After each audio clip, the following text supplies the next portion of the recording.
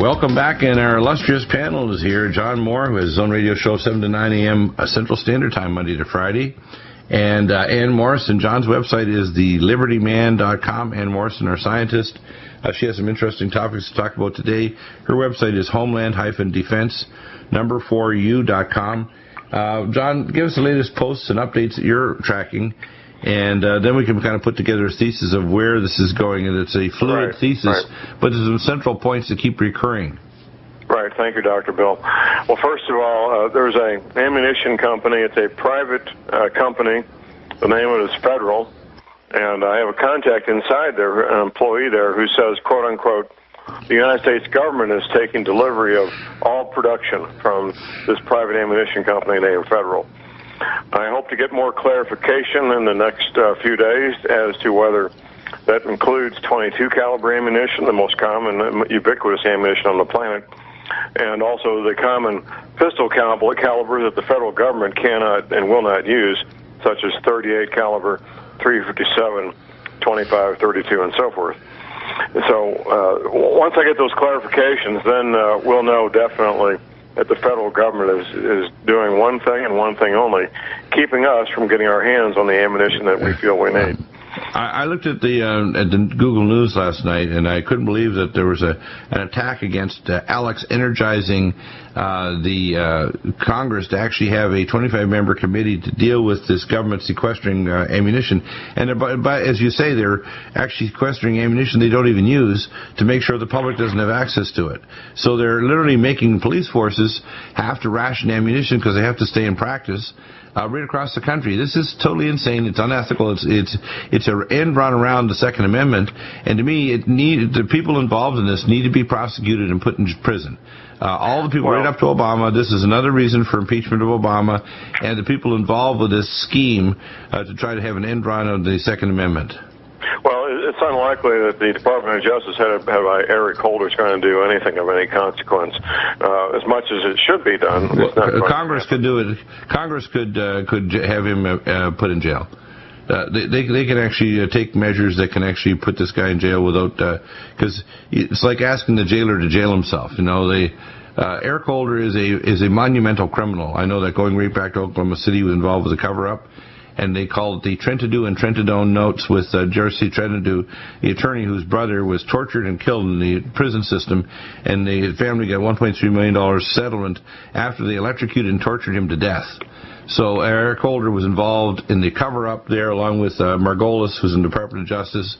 These monsters are back at it again, and he has this look on his face like, I don't have my hand in the cookie jar, but the cookie crumbs are all the way up to his shoulder and up his neck. So, Eric Holder is a son of a bitch, and he's a dangerous son of a... He's a company man doing what his bosses want him to do, and that's exactly what he is. Exactly. Same as the actor-in-chief in the White House who wants to play golf and play in his home in Hawaii and do other crap, and has taken more vacations, had more parties, and had more time with Beyonce and her satanic boyfriend than any other president in history. This is just ridiculous, and we're being taken to the cleaners as they deconstruct the United States and try to bring down our Second Amendment rights. At the same time, we're going to have chaos if a major thing like a CME happens or an avian plague. They want to disable us to protect ourselves from social chaos when things are very likely to happen in the next few years. Well, yes, Dr. Bill. In fact, privately, you were telling me a couple of hours ago your proposed scenario for what's going to happen through the rest of the calendar year. Well, I think this is what I see, and it's a fluid one. It's not prophetic. If it was prophetic, I'd announce that it was. But here's what I see happening. This year, I expect to see the bond market have a blowout parallel to an avian plague, and I think the ISON comet will be the start of a series of coronal mass ejections in chunks. And it'll primarily affect the southern hemisphere because we're going to be in November when the ISON comet passes the sun and is a sun grazer. So my expectation is the southern hemisphere is going to hit much harder than the northern. So if you think you're escaping by going south to New Zealand, Australia, South Africa, you might think twice because, in fact, they're more likely to get hit with a much bigger CME.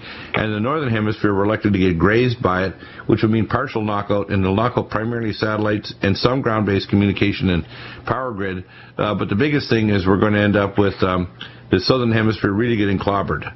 And, of course, when that happens, it also doesn't just knock it out. It also knocks out the ozone layer and the upper atmosphere, so we're going to get a blast of radiation that's going to knock out crops in the southern hemisphere. So while it's entering into their late spring and summer with a crop, you're going to get massive crop failures from UV strobing from this ultraviolet light stream coming off, the plasma stream coming off the sun.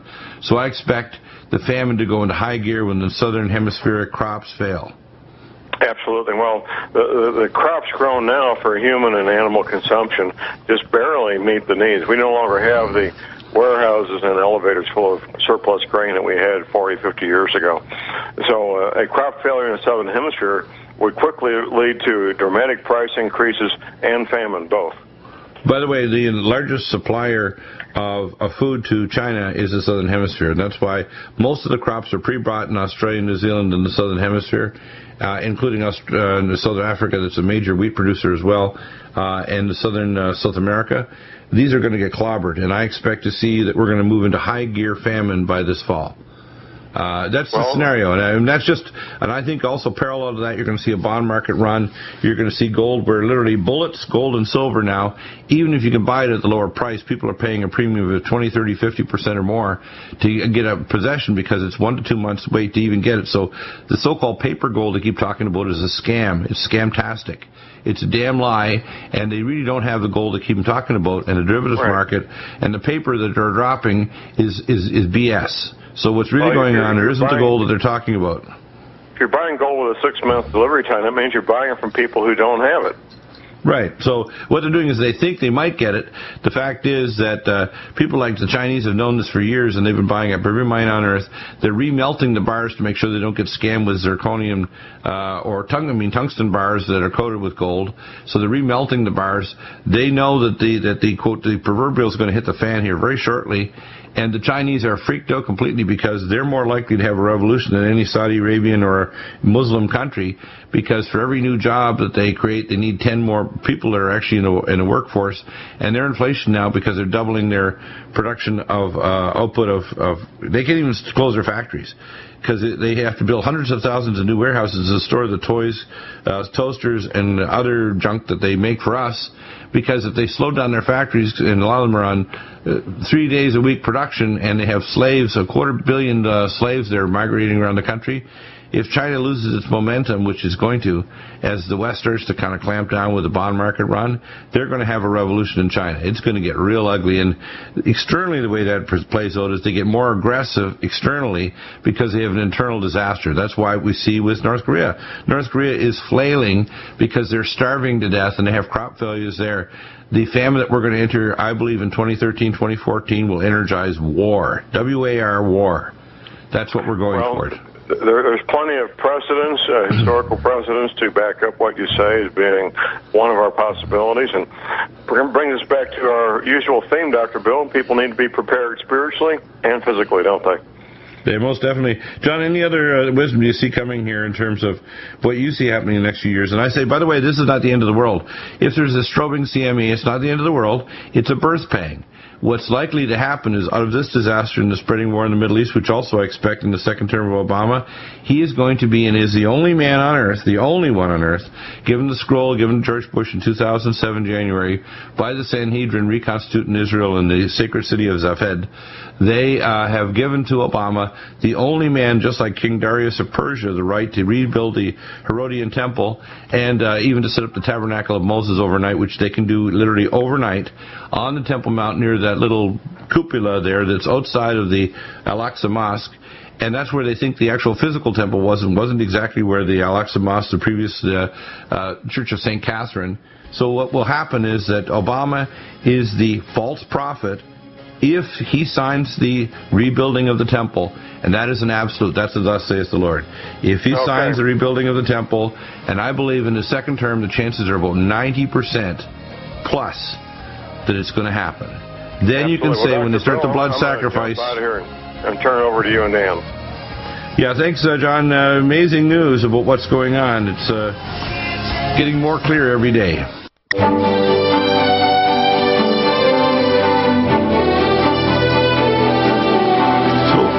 And you've got some new reports. I'd like you to give us the latest science. And you showed me a very interesting curve here and a report, too, from the LaRouche Foundation about the strategic defense of Earth, which we talked about with the LaRouche Foundation before.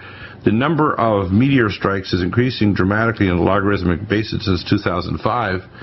The number of earthquakes is fluctuating in a sine wave type pattern, and when it gets around 400, I think it's quakes per month worldwide, there is an increased risk of a major superquake. We know that coronal mass ejections and action at a distance that Professor McCanney talks about can cause quakes because it hits enough energy transfer to the tectonic plates in the lithosphere to cause a release of energy when it hits what's called the harmonic threshold of the tectonic plates involved. We know that the geotectonic weapons are to pump in harmonic frequency at those particular plate frequencies until the piezoelectric crystals vibrate and the mu, or resistance between the rock faces, drops towards zero. I've told us before, this is part of the information on chemtrails, because it's more than just chemtrails that you can see at the lower atmosphere that change the albedo of the Earth and can create clouds. The higher atmospheric is basically used to pump in energy to change the jet stream, to move energy, storm cells, and also to pump in energy that goes to ground that can affect the tectonic plates and cause earthquakes, volcanoes, and geotectonic events, including moving magma that can cause major problems, such as the upthrust zone that occurred in Aceh, Indonesia back in 2004 that can trigger off major quakes. So the Earth has been weaponized, and beyond the Earth being weaponized, the passage of comets is a major trigger, and the production of CMEs is a major trigger for super volcanoes, super earthquakes, and other events happening on the planet. Well, that's right, Dr. Bill, and I think we need to keep a close eye on the sun. Right now, the number of earthquakes per week is well below 300. It was creeping up. It crept up from under 200 to just under 400 over the past month, and then just this last week it started falling again. So I think the seismic energy has been reduced from the earthquakes that have occurred. None of them have been what I would call catastrophic, although a lot of people were killed and buildings were destroyed. Yeah, there's some big ones, though. I think in China there was recently a lot of people killed.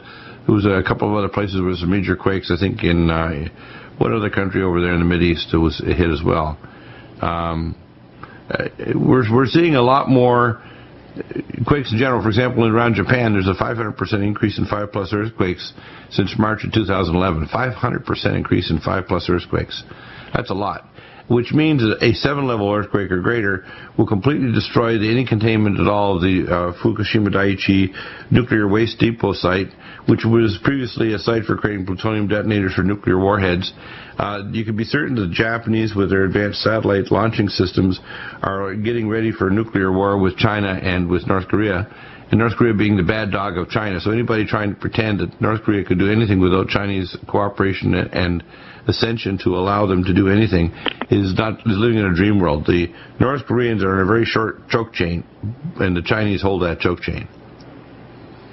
Well, we've been looking at some buoy data that's on the web at the National Data Buoy Center, and people can look it up. And it looks that's the buoy, the B-U-O-Y, the buoys that are all through the ocean to give us a warning about a tsunami or a major underoceanic volcanic event that moves the ocean floor either up or down, right?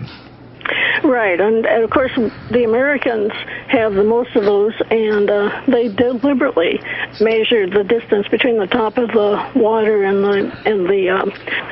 the ocean floor, and so that's a good way to tell where there's going to be an uplift or if the ocean floor is falling. And so we looked at that just recently, and I want to thank the analyst J.E.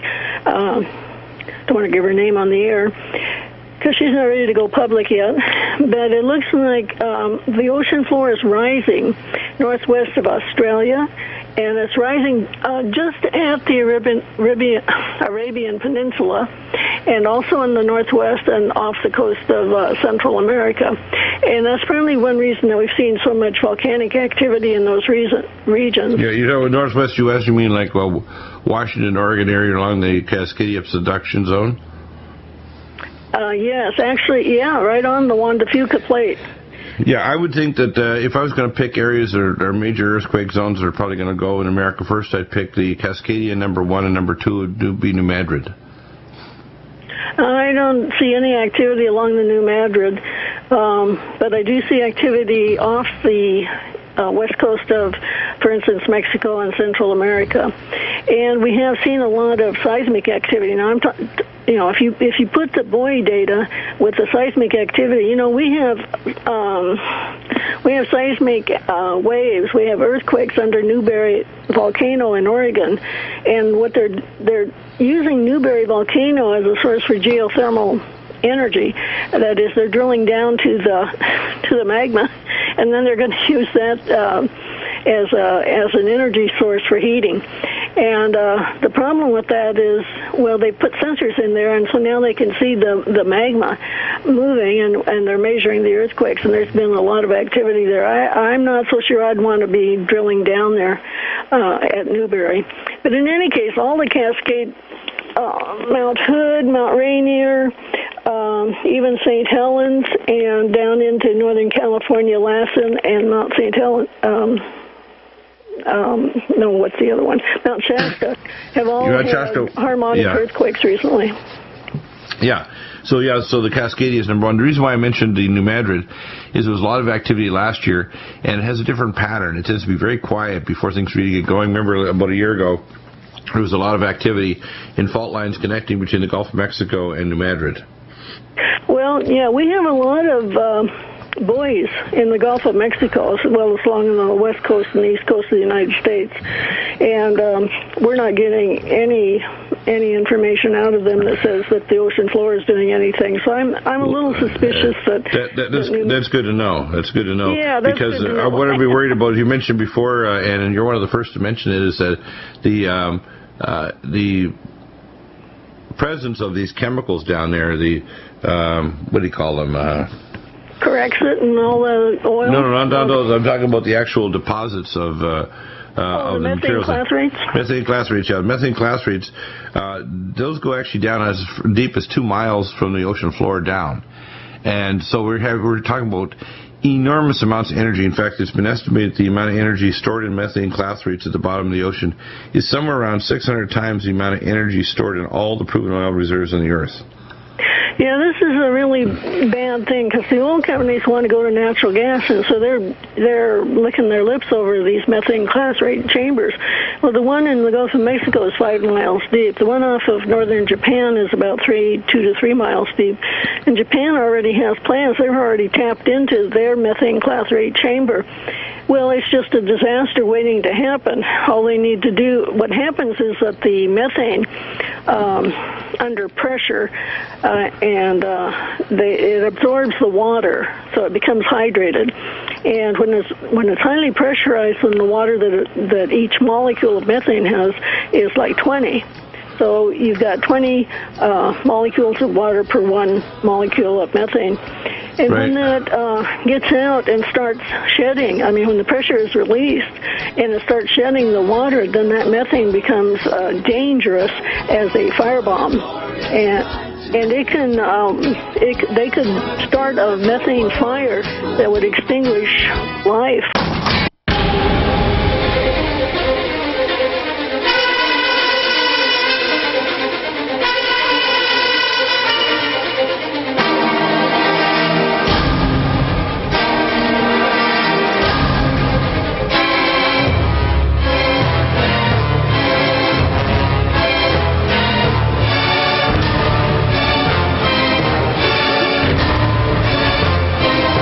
Welcome back, and let's go over the H7N9. I just have an IntelliHub report here, and I'm trying to see if we can talk about this. The case fatality rate is 20% overall, but for adults, 40%. Children tend to get the infection and just get sick. There's probably a lot more cases that are not diagnosed, but it has the potential to shut down civilization, doesn't it? Well, it certainly does, and in fact, they put out 3 good signs, 3 bad signs, and 3 really bad signs. And I'll just go quickly over them. One of them is that all health care in China for the H7N9 is now free, and that's to encourage people who are sick to go into the medical centers. And they think that the number of cases has largely flatlined in the last week. So we're not getting more and more cases, although that still seems to be spreading. And they have had Shanghai has had some success in limiting new cases. They were able to shut down the poultry markets. And although they say that it's not being carried by the chickens or the geese or the ducks, they think it's being carried by pigeons. Now, the three bad signs are it's spreading. And so, the last one... I think it's spreading, and my guess is that children don't get as sick as adults. Adults, if they present themselves in the hospital, have about a 40% chance of dying. And there's probably a lot of cases where they get subclinical infection and are carriers and spread like typhoid Mary. Those are the wrong combination of things, which means it's a case fatality rate in certain groups, like in adults, is 40%, much lower, less than 20% in children. And there's probably a lot of cases that are subclinical that may just feel like they got the flu, and they're carrying it and spreading it, but they themselves don't die or get really ill. And that combination of factors is the kind of things that could cause a society to shut down. While that passes through, which will take 6 to 12 weeks for it to pass through a population. So. Well, yeah, they haven't verified human-to-human transmission yet, but it's still possible. I'm pretty certain it's happening. The kind of things I've seen looking at the virology reports I've read so far suggest human-to-human is happening, and it's the primary rate of transmission. It's not coming directly from birds, especially the new case now in Taiwan, and cases up to 1,000 miles away from near Shanghai. So I'm pretty certain it's been spreading human-to-human. Well, it is tough to identify the birds with the virus because the poultry don't get sick with it, so they can be the carriers, and then the people catch it from the birds or from other humans. Like it's unlikely though for a bird to get to Taiwan from China. So well, that's true. I don't think any birds got any airline pass tickets or were able to dinner. Once they're cooked, by the way, it kills the virus. So it has to be a live bird that's subclinical and doesn't get ill, and then passes on to a human, and an adult human can get very sick. In fact, if you end up in hospital with this particular flu, you get about a 40% chance of dying, which is pretty darn horrendous. And believe it or not, the cases that are really rapid onset that kill you, like Ebola, those won't spread like a pandemic. It's ones like this that are, to a greater extent in the population, you can spread silently. It doesn't kill some people, but certain groups, maybe they have pre-existing health conditions or adults, like it did in 1918. There were a lot of adults with pre-existing conditions that died. If this can induce a cytokine storm in adults and it doesn't do it in children or other groups, it's going to kill a lot of people and it'll shut everything down. And my guess is this is going to occur parallel to an economic collapse and the bond market collapse, which I expect to happen this summer or fall. And I think it'll happen on or before, just after the Ionized comet hits, which is probably going to wipe out crops in the southern hemisphere and probably graze or damage our power grid and our satellites in the northern hemisphere. But it won't be the, quote, total kill shot. It'll start a series of CMEs that'll cause problems. And, the world is teetering on a war in the Middle East. We've got this avian swine flu plague that's running, and I'm sure that the globalists will try to set up a peace treaty in the Middle East, and things are going to start getting really hairy. In fact, the latest is a 20% case fatality rate. This is enough to shut everything down. And I'll just read a little bit more of the report. Even more alarming is the fact that the virus is over 20% mortality rate out of the gate. If this proves to continue, we could possibly be looking at one of the most deadly viral outbreaks of all time. It's backed by others such as journalist Patrick DiGusto, who wrote, as of today, dividing the number of confirmed cases by the number of deaths makes it look as though H7N9 is especially bad flu. The worst cases in the third world country of 1918 was 5% case fatality, about 2.5% death rate in America. So 2.5% of people that got it died in America. This flu, right out of the gate, is 20% overall and 40% in adults. This is at least 4 times to 8 times more deadly than the 1918 flu. That's not good. Well, yeah, the H5N1 has a mortality rate of 60%, but... Yeah, but it kills so much quicker, though, it doesn't spread as easily. See, if you get H5N1, it's got a very rapid onset, and it kills its host so quickly they can't travel. If you can travel and are subclinical or don't even get very sick at all, especially children can carry the bug from school, home, and daddy gets sick, and then he ends up in hospital on a ventilator and dies. Yeah, that's what I see coming. Thinking. Yeah. Yeah, so in other words, it's going to hit specific populations. The hemorrhagic flu. The H7N9 is not hemorrhagic. It is respiratory. It gets into the lower lungs and you get pneumonia. So it's a different animal. It's a different beast altogether. Yeah, well, it'll cause a severe secondary pneumonia and alveolar arterial block. So, yeah, it doesn't create the cytokine storm you get, but your dead is dead either way. Either way, yes. In other words, believe it or not, it's a less lethal flu in terms of the cytokine storm and so on, with a case fatality rate that can carry a lot of silent cases that don't get sick. That's actually more deadly in terms of looking at the world population. So if we actually map out with a computer model the number of people who die, say, from Ebola, it's very small because it kills so quickly. Same as H5N1, it kills so quickly that it doesn't get a chance to spread. But something like this can spread and kill a lot more people in terms of millions over a period of, say, 6 months. So even though the case fatality rate is 20%, if this gets out of the box and starts really spreading, it can actually make more people dead than these other flus. Well, and the other thing that we have to remember is that we don't have a sentinel yet, so we don't know, because the birds aren't getting sick from it, and we know it's not going into the swine population, and so we don't have a way to say when the H7N9 is in the community. One thing about this is its ability to recombine and to mutate is 8 times faster than any other known virus, so it's very likely this will recombine with current other flus like H3N2, which is a current flu this winter and spring, with H7N3 or some other flu. So if it recombines, we're going to have a combination of characteristics of this and another flu. And that super flu, the new recombinant, which could arrive as early as the fall, could be much more deadly than the H7N9 and have a different pattern of behavior. So my guess is my guess is we're going to see a recombinant of this flu either later this year or early next, and that new recombinant is going to be like the slayer of nations. So we're very close to disaster here. Well, and don't forget about the variation in the SARS virus, not the SARS virus, in the coronavirus that they have now in Germany and in Europe. It came out of Saudi Arabia, and that could be another bioweapon that will be heading this way. Yeah. The novel coronavirus. The novel coronavirus surely has the patterns that suggest that it was bioweaponized. Yeah, that's what I'm thinking too. Now, I don't know if it was weaponized by Saudi Arabia or if the enemies of Saudi Arabia weaponized it and introduced it into Saudi Arabia. Well, my guess is if it came from anywhere, it came from the biopreparat scientists that were imported into Iran. And that's why the latest announcement that they, quote, said that they might have used chemical weapons in Syria.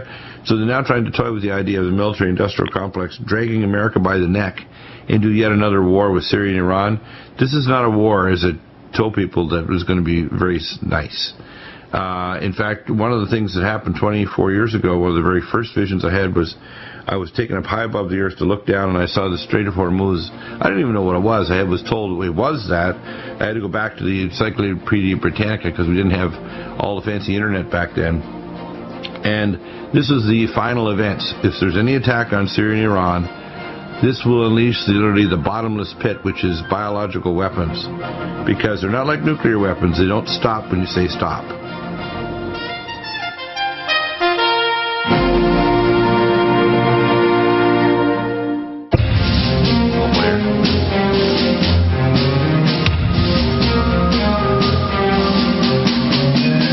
Welcome back, and by the way, if you're out there and you want to ask a question of our panel, we're having trouble connecting with Alexander Bachman. We've had phone troubles here at the studio for a while, and Alexander sometimes is off doing some interesting things. He did send me some interesting links here. He talked about nanofactories and the Strategic Defense of Earth policy, which of course is a LaRouche document.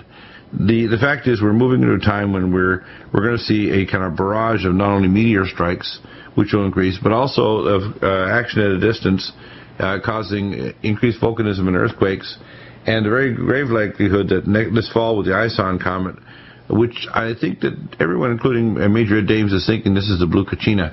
I think we're moving into what I call real serious, what I call birth pangs, which will precede the peace treaty, which will precede the last 7 years. Now, a lot of people are thinking the last 7 years doesn't exist. They're just wrong.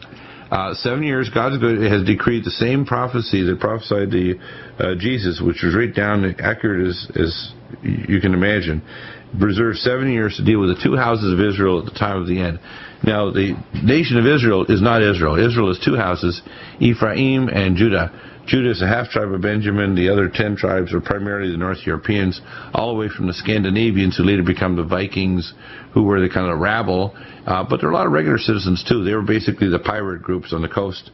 And most people don't realize that all of the tribes in Northern Europe, the Germans, the Irish, the Scots, the British, the Welsh, the Scandinavians, all these groups were actually the northern tribes of Israel, cast off by the Assyrians. And they had the same policy as the Russians, to bring people thousands of miles from their home, disconnect them from the land. And, of course, they fell back into paganism because the Druidic leaders were actually pagan leaders who were apostate, Druidic, Aaronic priests. And they were a superclass, and they fell back into the most horrendous paganism that started with basically the Temple of Solomon and 700 pagan wives. And that's why if you look at the highest levels of Masonism, you always find that the issue of Druidism and high-level Masonic things is basically reinvented paganism. That's all it is pantheistic paganism. Recently I've been watching the miniseries Vikings, and it's disgustingly realistic. And it just shows you not that long ago, which is 1,000 years ago, these people were, a raiding, killing machine, and, bigger than the average population of Europe by a foot or so, armed with some of the most advanced weapons and tactics. They're like special forces coming in and just slaughtering through Britain, through Northumbria and other places. And I don't think people realize the forces that drove that. It was driven by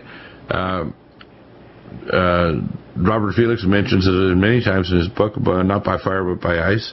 We're heading into an ice age, and by next year it'll be very evident that the fools out there trying to push this, including David Suzuki in Canada, who's an idiot, and the other idiots out there that try to push global warming when in fact we're moving toward an ice age. And in fact, the southern hemispheric ice sheet, the Ross ice sheet, is expanding at a dramatic rate, and even in areas where in the north where there is a permafrost showing and areas of the oceanic ice sheet melting, it's because below them is heating from the Gakau Range, which is 1,500 miles long, volcanic range that's as high as the Swiss Alps.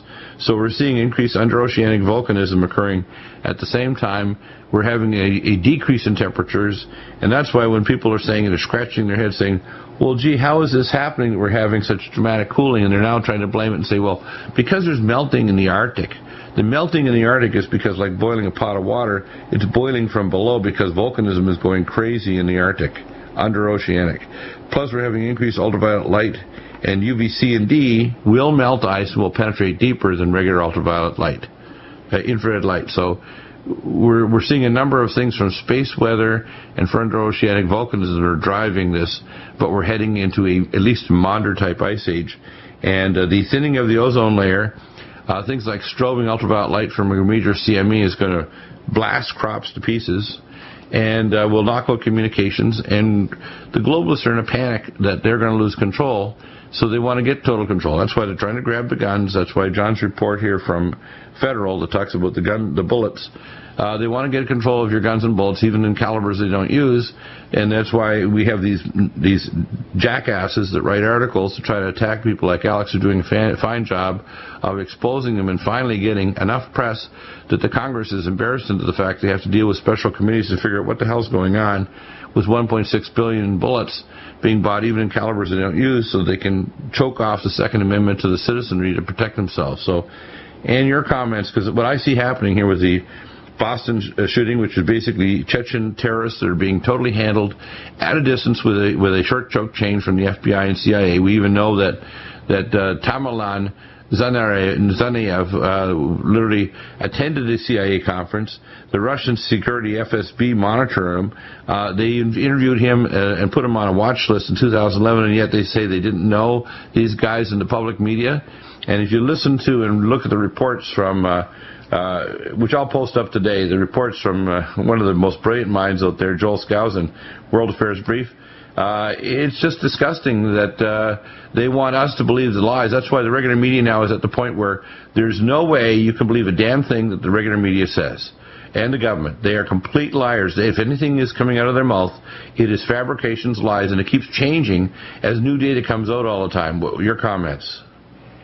Well, I do want to congratulate the Boston Police Department for catching whatever his name is, Zarnik. Yeah, but they shouldn't have done it that way. I mean, the way they did it was ham-handed and ridiculous. They didn't do it the proper way at all. Well, and then they fabricated all kinds of things, like supposedly he ran over his brother and there was no evidence in the autopsy he did.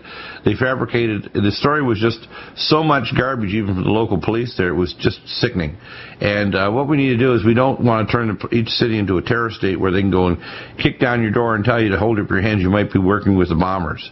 You know, how ridiculous. And treating women that are in their 50s, 60s, and 70s like they're terrorists, and other people sitting down for dinner. You know, to me, this is, again, another thing to cow the population, like take off your shoes to go on the security line in the airport. Don't have any gels, no more over 3 or 4 ounces of fluids. You might be trying to create a peroxide bomb inside the aircraft, which is BS. And as a chemist, I know the only thing you do is probably burn your hair or your hands. You're not going to set up a fire that's going to blow up an aircraft. It's just ridiculous. It's like the idea that if you have box cutters, you can take over an aircraft. It's ridiculous. Well, you know that all the food all the things you buy at a grocery store now are put into a database, and if you buy 2 of anything, or you know, if it looks like you're hoarding, you get put on a list right now. If you buy any canning supplies, you get put on a list because they think that you're going to... It's on Patriot Act 1. Patriot Act 1 says if you hoard more than 2 weeks of any food or supplies, you're put on a special list so they can go and come by your home and apprehend it. I'm going to give back my guns 1 bullet at a time, plus I have unconventional weapons. And I'm posting up more unconventional weapons plans on my site so people can then figure it out or go elsewhere and get ready. The government needs to know, don't even start the fight. If you think you're going to get away with this kind of crap, forget it. Forget it, okay? If you bring foreign troops on here, if you send these guys in to die in their black ski masks and their flak jackets, their little body armor won't stop what we have. It won't. They're going to die trying to be minions for the idiots, and they're going to put themselves in danger. There's no need. Police only operate at the pleasure of the public. If they misuse the public, it's dangerous to go in an area. That's why any policeman anywhere, whether it's Watts in Los Angeles or it's anywhere else, you do not go into an area where the public doesn't respect you, because you're going to die. And if you abuse the public, like these people are systematically abusing them, they're going to end up finding that it is so dangerous. It's like redcoats walking into an area to abuse the local citizenry of early America. The cross on their backs to show this is where you put the musket ball. That's what's going to happen.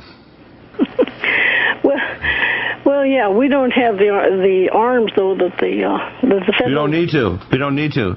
I'll give you an example. I talked to Akwesasne and Mohawk Indians in northern Quebec, because I had a home between Ontario and Quebec for some years, and I had a family house sitting who's a police officer in the OPP, Ontario Provincial Police, who's also a half Mohawk and half Scot, and his wife was Mohawk, 100% Algonquin Indian, and he told me that.